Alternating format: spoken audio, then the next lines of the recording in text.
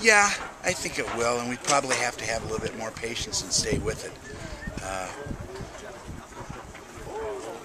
but it just depends. Sometimes teams will put more people in the box than you can block, and then you're just being stubborn trying to run it in there against an 8-man front or something like that. So then we'll throw it. But if that's not the case, I still think we just have to have a little bit more patience. Most of the time you will. There's some guys that will just run it in there and build a formation and have an offense and recruit to the offense that will do that. We'll run against 8-man fronts. We haven't done that. We don't do that. That doesn't mean it isn't right, but we don't. That's not our strength. When we get in goal line, we go to our wing set with 3 tight ends and 2 running backs. Now that's the formation that's built for an 8-man front, and we have that in our repertoire, and then we'll use it when we have that opportunity. Doesn't matter. You got to run the football and you got to stop the run. Both places we did not do a very good job last weekend, and we have to improve. It's feeling better. Been getting a lot of treatment, and I think yesterday was more precautionary than it was, kind of going with what we were doing this week. But feeling better, getting a lot of treatment to make myself feel better, and I think we're on the right track to being back on the field with the guys and getting back in with the team. Yeah, I kind of feel like that, but I think it was worse then. I think this injury was kind of minor. Just kind of set me back. It gave me a lot of pain during the game, but I think with all the work that I've done in the training room, it's really getting me back quick.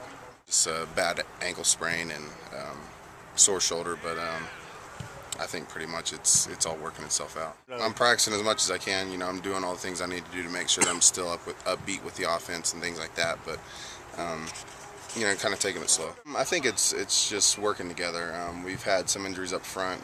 We're working with guys moving positions from tackle to guard and things like that, and those are 2 totally different positions, so guys are trying to get used to those positions and really working together as a unit. The offensive line has to get used to those changes from the start of where we were at the beginning of the season, and just keep having the running backs hit the holes like they have been doing, and things will pop, and we just gotta wait for those to happen. Yeah, guys are starting to come back. Eloy is, he practiced yesterday. Tanner should be coming back this next week, and McNack is playing offensive guard and tackle, or offensive guard and center. So we can move those guys around as long as they can, hold up. And I think they should be all right. Probably going to play. I'm not counting myself out at all. It's executing our offense. We know the things that we have to do, and as long as we throw and catch the ball and run with efficiency, we should be pretty good. Yeah, for the most part, yeah.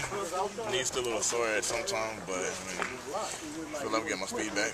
We know the lineman and running back core, we know it's going to be a big factor of the game, so we're trying to focus a lot on getting our reads down and trying to make a big explosion from the backfield. It makes me a lot more confident. I'm pretty sure all the running backs are more confident on line too.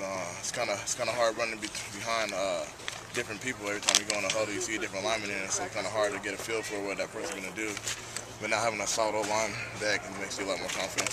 We have a real young defense, so we're going to take advantage of that. They have a lot of new linebackers, a lot of new corners in the game, so we're going to try to expose them in that aspect of the game. Since the loss, we regrouped.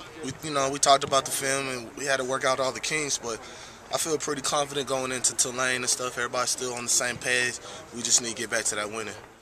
For the last couple of years, Tulane, or let's just say last year, we had them beat, but they came back and then, they broke our willpower and stuff. It's just we got to stay strong all 4 quarters because they're a good team, and we just got to go out and play, minor football.